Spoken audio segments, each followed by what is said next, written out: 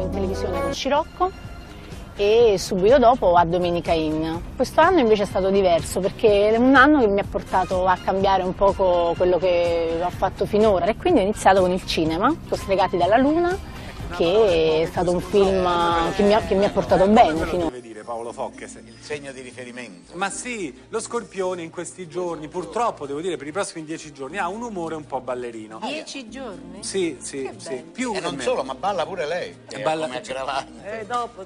Dovreste aver notato già ieri, perché la luna era in quadratura e ahimè purtroppo anche oggi, ma ne ho messo qualche errore, tornate sui vostri passi, sabato e domenica. Niente di bello però. No, non è, guarda che bello. la sfumatura devi cogliere, non è un periodo negativo, è un è un periodo in transito. cui bisogna stare attenti. E questo, Sì. Poi un'altra attrice che è nata qui e che comunque ha fatto la sua fortuna, invece in Francia è la Bellucci, che secondo me ha una classe formidabile.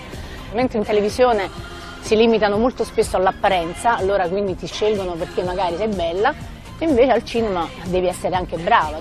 Allora, qual è la differenza tra l'uomo di Napoli e quello di Roma? Diciamo che l'uomo di Napoli è quello più focoso, ma nel senso che ti corteggia e non si ferma davanti a noi. Pero él no te ve como yo suplicarle a mi boca que diga que me ha confesado entre copas, que es por tu piel con quien sueño de noche. Ma magari non ci riesce sempre.